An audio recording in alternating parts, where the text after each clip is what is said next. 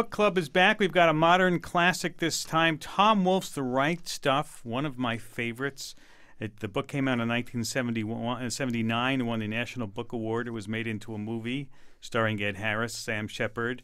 And here with me are the Book Club regulars, Flora Lichtman, the multimedia editor, and Ed Heist, our senior producer.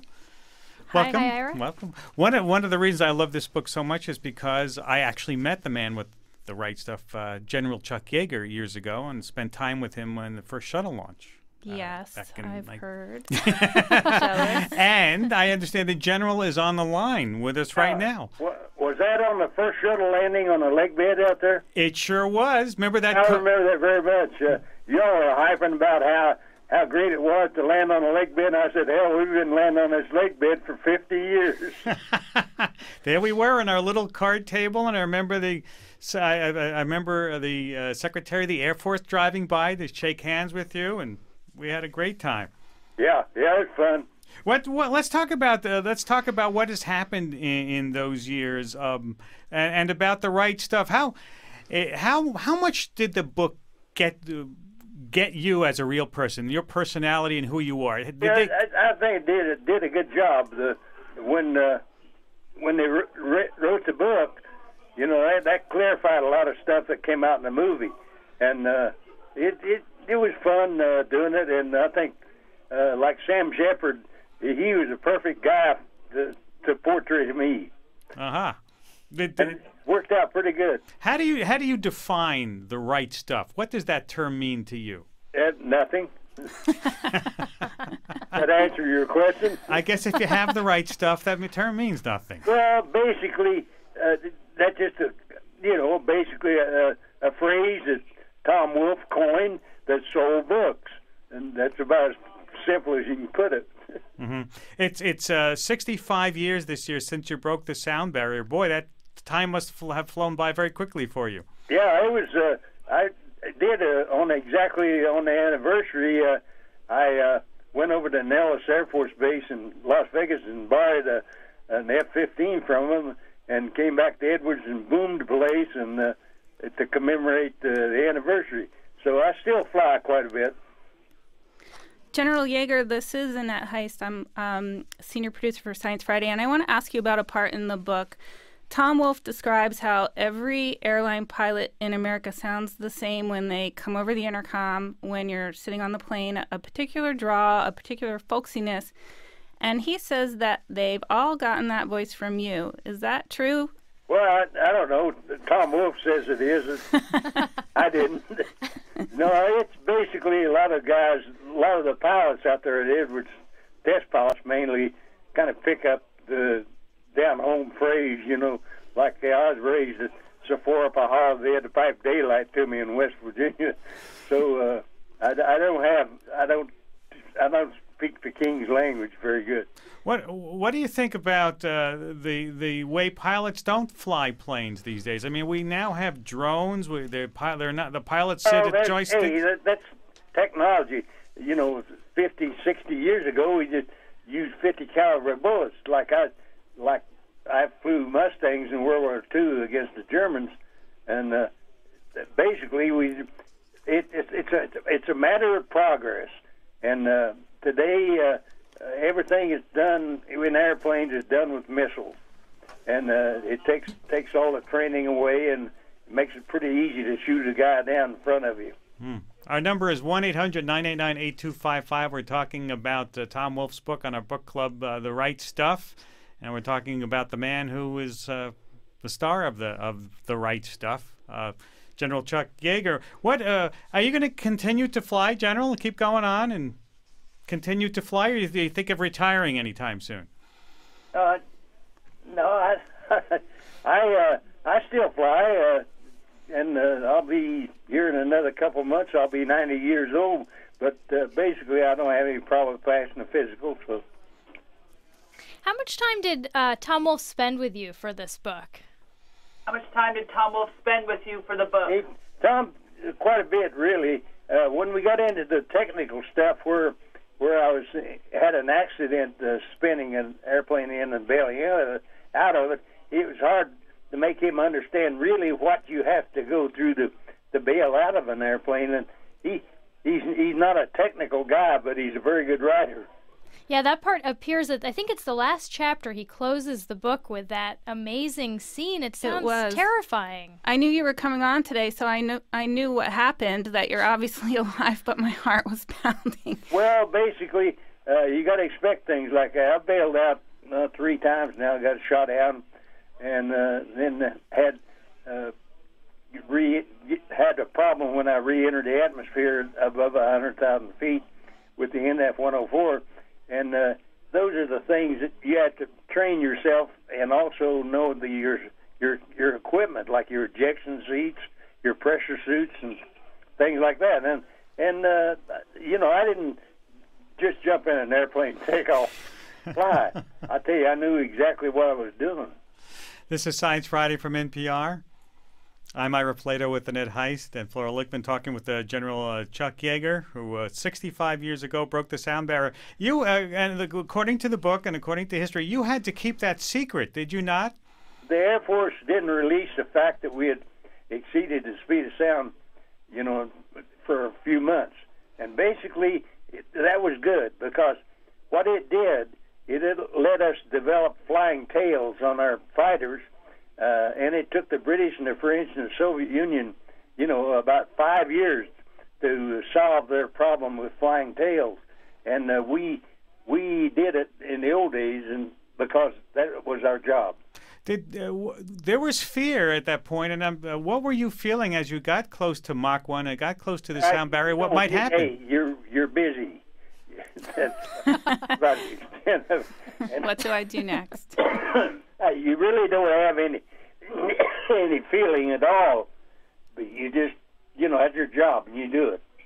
Mm-hmm. And you did it very well. And were you disappointed about not getting the acclaim you might have had if you done something like this today or years ago? No, basically, what I was doing, there's one word it's described. That's duty.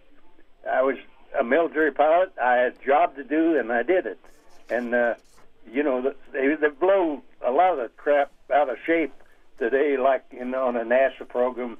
Man, it was really. I was just thinking back on the first shuttle landing on the lake bed when I was sitting there with, was it Ira? That's me. Oh, okay. You remember that? I certainly do. Okay. I said to myself, time has passed. I wonder how many trillions of dollars NASA has wasted since that first landing. That's my attitude. Still your attitude? Has NASA wasted a lot of money, do you think? Yes, a lot of money. Because? Well, it was easy. Yeah. Like the last 3 guys that walked on the moon, it was a waste of money. Should we not waste money going to Mars, do you think? I not only will say yes, I'll say hell yes. Well, General Yeager, I want to... Ridiculous, Yeah. How long does it take you to get there? We've already got rovers on Mars. We know what it is, and why it'll take 4 months to get a guy there. And to me, it's a pretty bad waste of time and money. Well, General Yeager, I want to thank you very much for taking time to be with us today. Congratulations on the 65th anniversary of breaking the sound barrier. And I'm lucky enough that I still get to fly. And in fact, I was on that day on the anniversary. I was flying an F-15 down at Edwards. So yeah. Well, many more years. We'll talk to you later. Thank you very much, and good luck to you. General Chuck Yeager, first man to break the sound barrier, one of the central characters in The Right Stuff. That's what we're talking about on our Sci-Fi Book Club. If you'd like to talk about it, 1-800-989-8255. You can also tweet us at Sci-Fi. Stay with us. We'll talk more about The Right Stuff right after this break. This is Science Friday. I'm Ira Plato. If you're joining us, we're right in the middle of a break from our book club. Our book club today, we're talking about The Right Stuff. And if you're just joining us now, you just missed a really interesting conversation with Book club highlight. General Chuck Yeager. You can catch it on a podcast later. he has never been afraid to say what's on his mind. He told us when he sort of said that NASA was a waste of money, but he wanted us to make sure. He called back and said, "I don't mean all of NASA. The unmanned stuff is great. Make sure your unmanned stuff is great." And you can follow Chuck Yeager on his website. It's chuckyeager.com, right? And in the book, he's a central figure. He is. Well, how cool to have one of the characters from the book you're reading at your book club. I feel overwhelmed. He is a man of few words, but when he says them, he says them. Right? Well, I liked that part about the right stuff. What does the right stuff mean to him? Nothing. I mean, the thing that seems to me brilliant about Tom Wolfe's book is the way he constructs it. So he opens it up and he's like, I'm curious, what makes, an astronaut an astronaut? And then he says, no one will talk about it. He says, this quality, it was never named. It wasn't talked about in any way. That's from the book. And then, of course, you feel privy to this secret club where Tom Wolfe tells you what it is, what the right stuff is. In a lot of different ways, he tells you what the right stuff is. I think there are a lot of ways to interpret that. And I thought that was one of the most interesting parts about the book. How so? Well, for the Mercury 7, the right stuff was be a man, be a white man, be patriotic, at least have that appearance that you were family-oriented, happily married, and toe the line is the right stuff in a lot of ways. Yeah, to be an astronaut. Yes, to be an astronaut. Which was different from what Chuck Yeager was doing. A flyer. A pilot. A pilot. Yeah. A pilot. Pilot is not spam in a can. Monkeys can't do what pilots do. The fight about just putting a window in the space capsule because pilots should see something. Right, the very first Mercury capsule had no window. Yeah. Can you imagine going up? I can't imagine going up with a window. Right.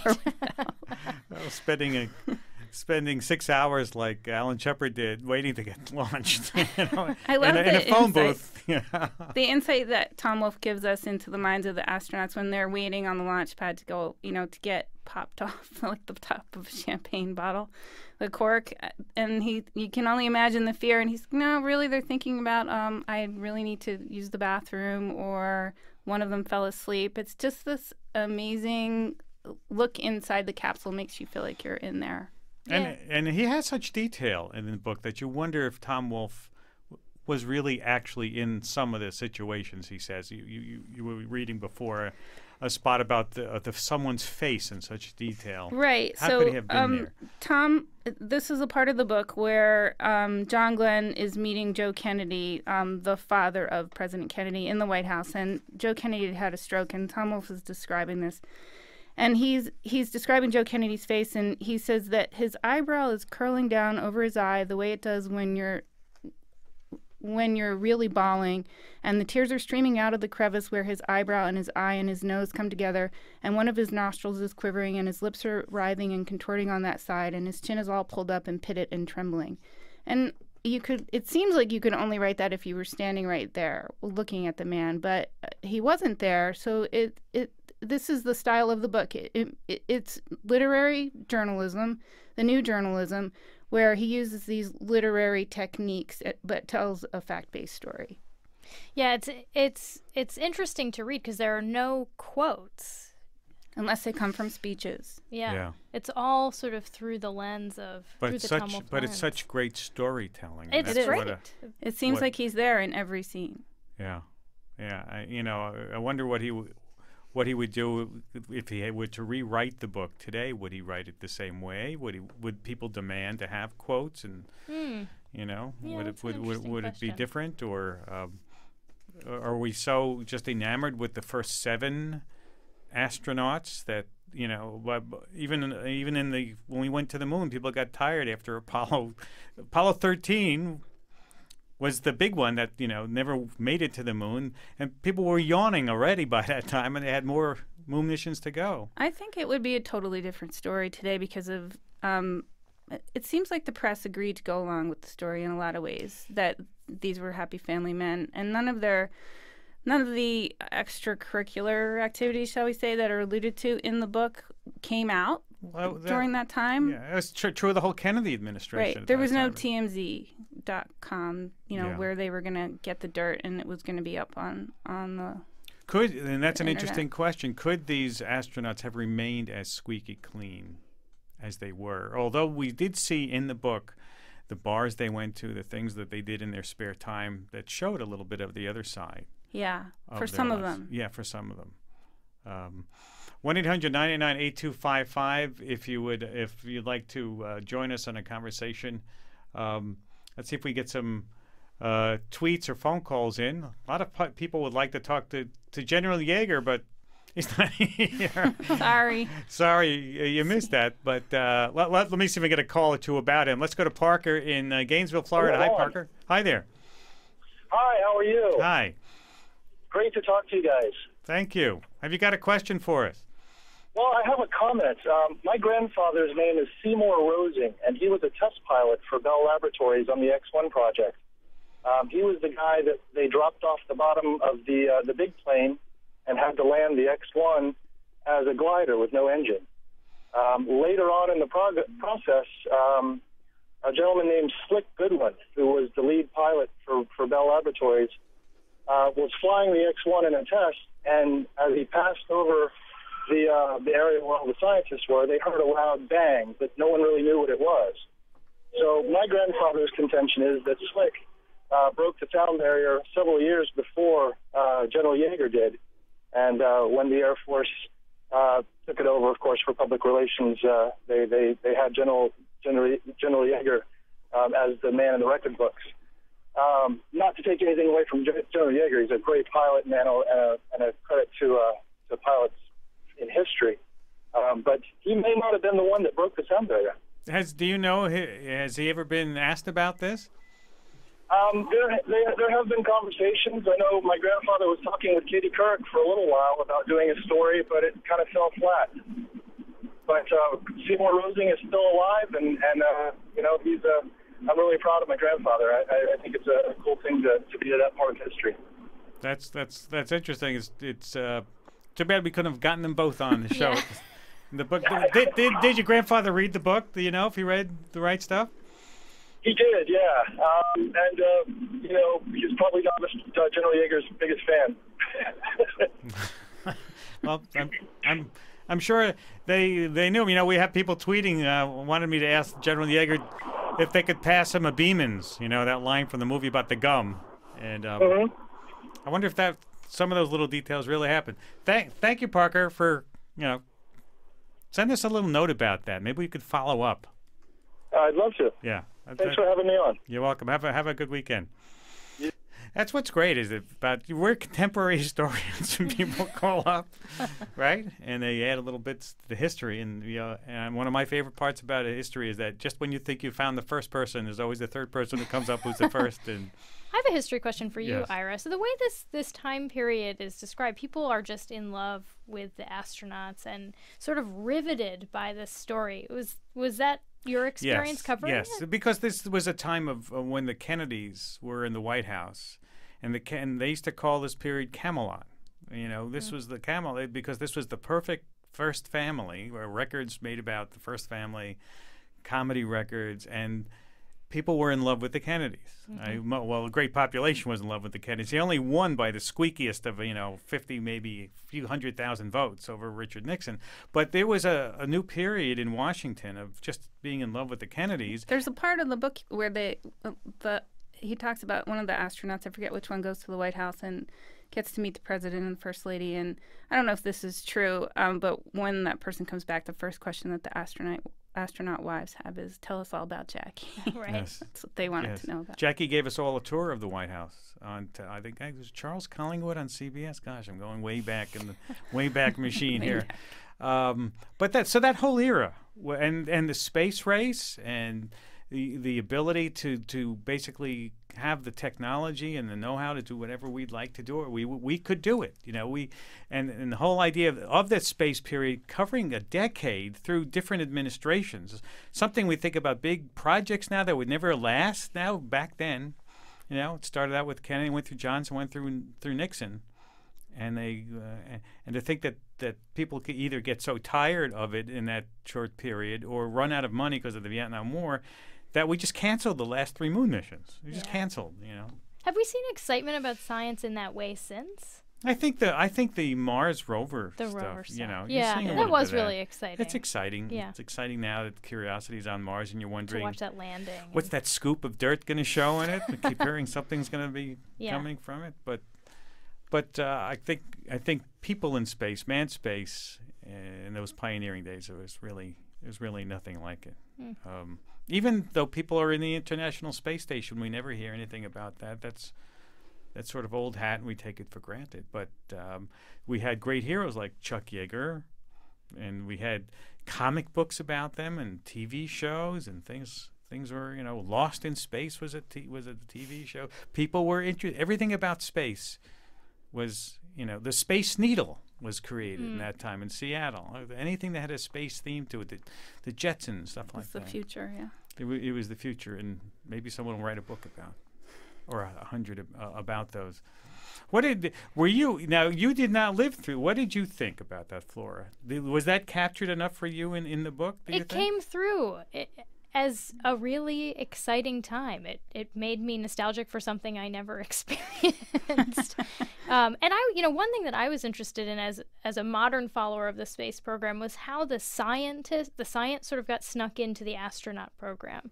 So you see that the origins of astronauts and these pilots and this divide between pilot and astronaut, and then science sort of creeped in there. And Scott Carpenter, right, was the astronaut who sort of did a little science, but people sort of turned up their nose at that idea. Well, what's really interesting about the space race, starting with Sputnik, is that it really was not about science. The whole thing was about technology. The German scientists, who are all scientists, came from Germany, from the war, and the V2 rockets, and some of them came to the U.S., Wernher von Braun, and some of them went to the Soviet Union, and they're basically German scientists playing with each other again. And that was just technology. We knew how to get into space. We knew how to put rockets up there, and let's make better technology. Some of the science that happened was James Van Allen, one who looked at the Sputniks, who looked at our own satellite, and noticed there was a radiation belt. There was real science. Finally some science was happening that came out of the space race. Talking about the right stuff and all kinds of trails leading in different directions. The book club. On the book club on Science Friday from NPR. So this book was written 33 years ago, Flora. Do you think it holds up? I was reading a criticism of it in The Guardian. We're not going to mention any more of that. But what do you think about the writing style? Oh, I thought that it was masterful. I thought the writing was really masterful. Let's go to see if we can get a quick phone call in before we have to go. Phil in, is it Clark, Wyoming? That's correct. How you doing? I'm sorry. I wanted to make a comment. I haven't read the book, but I saw the movie, and I was very disappointed in one respect. I started Navy flight training in 1962, and I had the great good fortune to have both Ed White and Gus Grissom in my helicopter ground school. I thought the movie portrayed Gus Grissom as sort of a whining buffoon, and he was anything but. He was a highly intelligent man. He was funny. He was a class cut-up. I was a cadet, and he would sneak occasionally cadets into the officers' club, which was pretty much against the rules, but he would do it. But he was anything but portrayed in that movie. He was a fine man, very intelligent, knew more about aerodynamics than any other 10 people I ever knew. And that is something that's been stuck in my craw since the movie came out, and I'm glad to have a chance to air myself. Well, thank you for taking my call. Well, what a personal tragedy this must have been for you with Apollo 1 then. When both of those men were killed, it was a personal tragedy, and it was a great loss for the program. Ed White was he's a much quieter, more low-keyed individual than Gus Grissom was, but he was extremely sharp.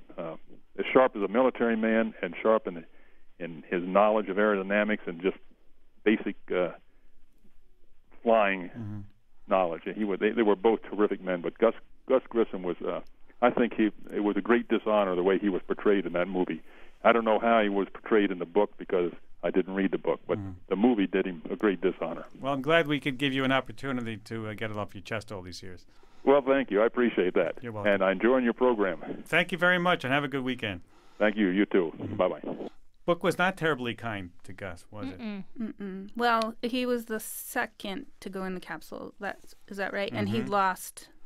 The capsule was lost. There were a lot of phraseologies that came out of the book. They said he screwed the pooch was something.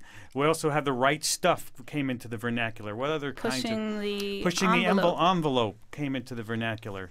All kinds of stuff that we take for granted. Probably people don't even know where it came from in the book. Right. Have we got a choice for our next book club? Not yet. Send your submissions. Comment on our page. And it's going to be hard to top having General Yeager, yeah, main character from the book.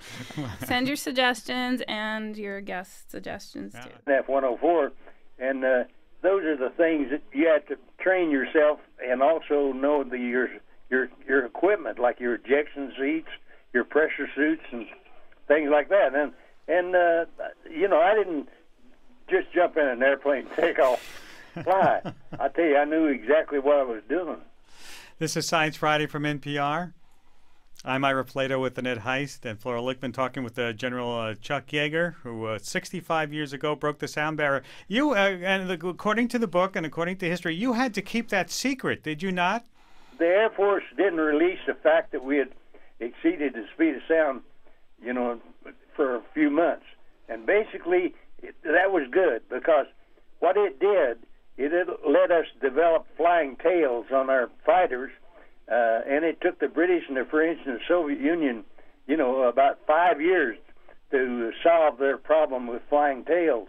And we did it in the old days, and because that was our job. There was fear at that point, and what were you feeling as you got close to Mach 1 and got close to the sound barrier? What might happen? Hey, you're busy.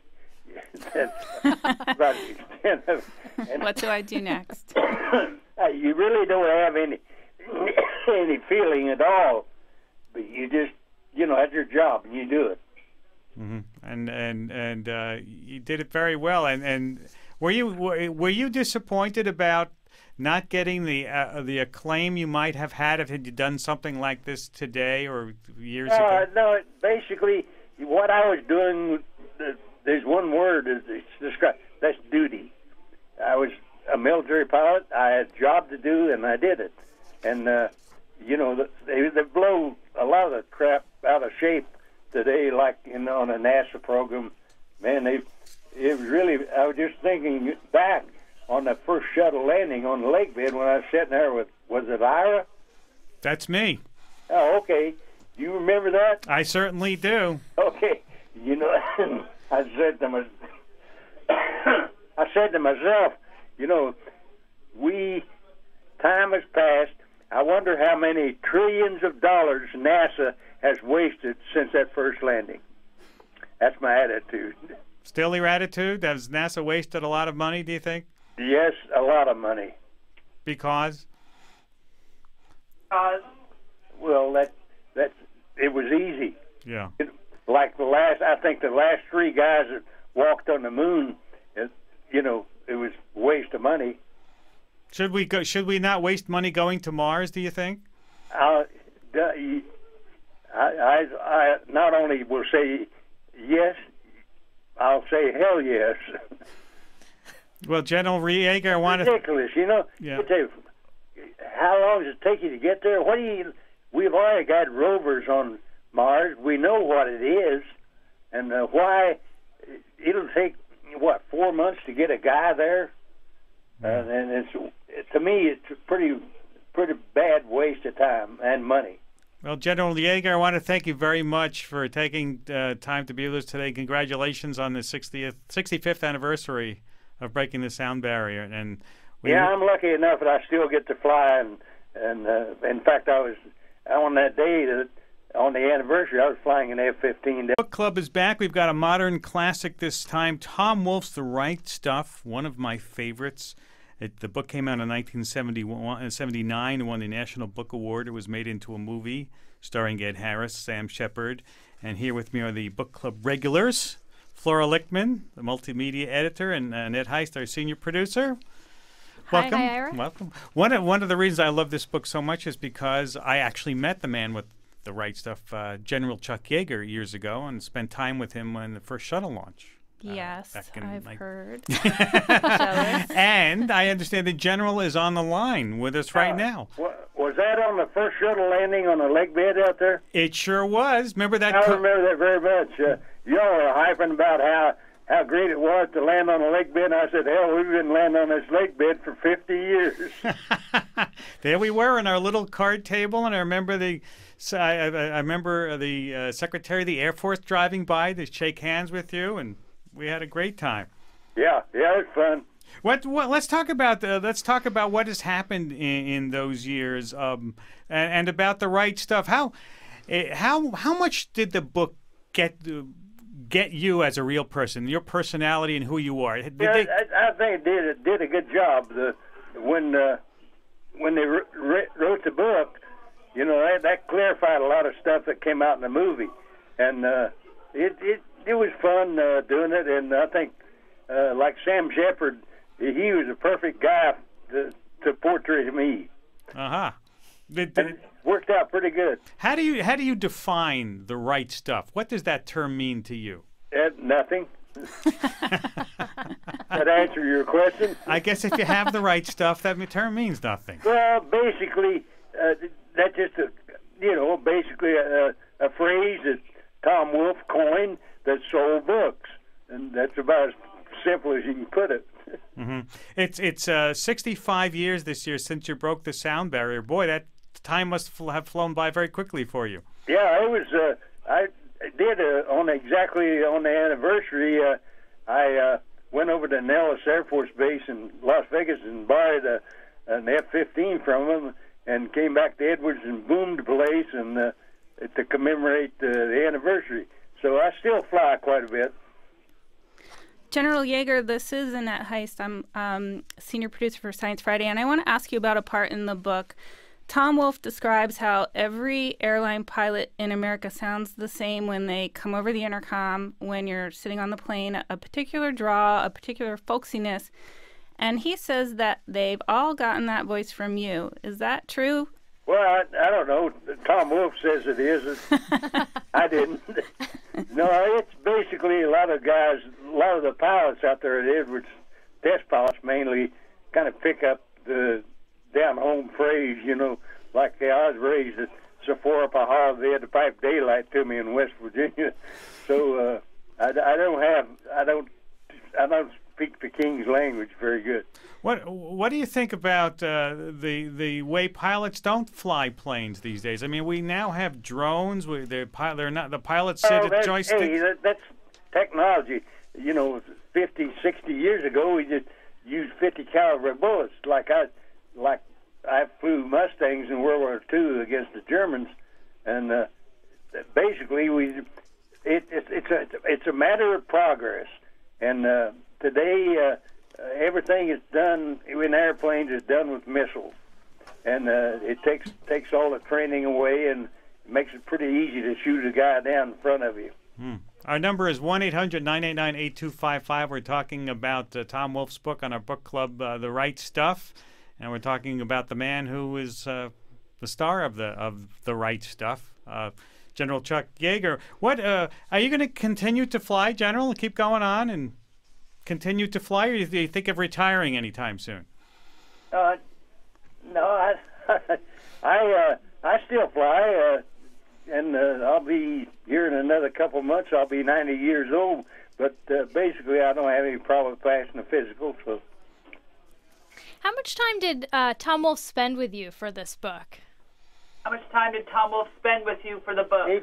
Tom, quite a bit, really. When we got into the technical stuff, where I had an accident spinning an airplane in and bailing out of it, it was hard to make him understand really what you have to go through to bail out of an airplane. And he's not a technical guy, but he's a very good writer. Yeah, that part appears I think it's the last chapter. He closes the book with that amazing scene. It sounds terrifying. I knew you were coming on today, so I knew what happened, that you're obviously alive, but my heart was pounding. Well, basically, you got to expect things like that. I bailed out 3 times now, got shot down, and then had a problem when I re-entered the atmosphere above 100,000 feet with the